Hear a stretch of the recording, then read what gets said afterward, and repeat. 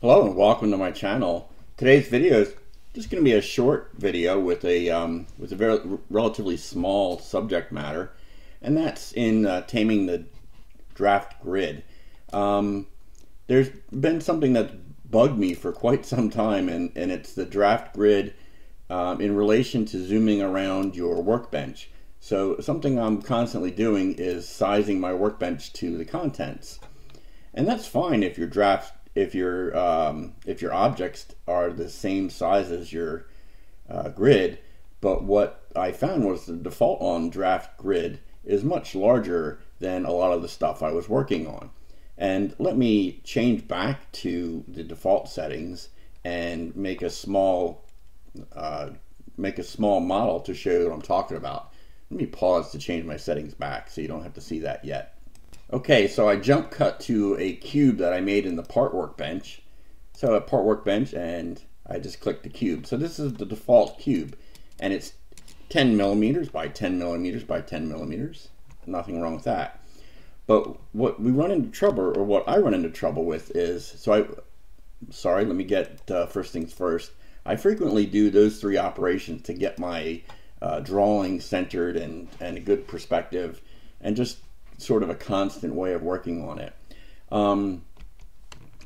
So what I want to show you is if we go to the draft workbench here and we click on the grid, you'll see the default grid is quite large. I don't think this isn't quite the default setting, but it's something like this. So say I want to have the grid for a frame of reference, and then I zoom out, it includes the grid as the drawing, and that can be quite frustrating.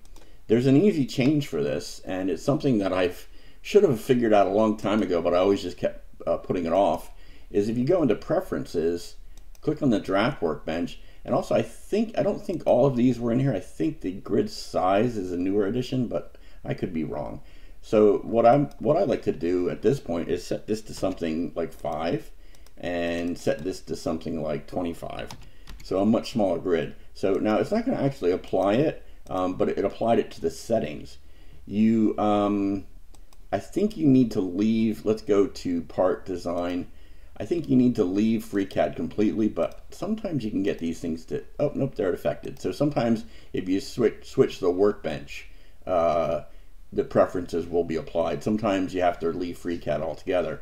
But now when I do my zooming and orienting, you get a more reasonable view, and you can leave the draft grid in view all the time, because I found, and I think I'm going to save quite a bit of time, because I found myself constantly going in and out of draft workbench to turn that off, even though some of my toolbars, like the one for the workbench I'm working on, it has ignore that, it has the grid included in it, just for that reason, because I had to turn it on and off all the time.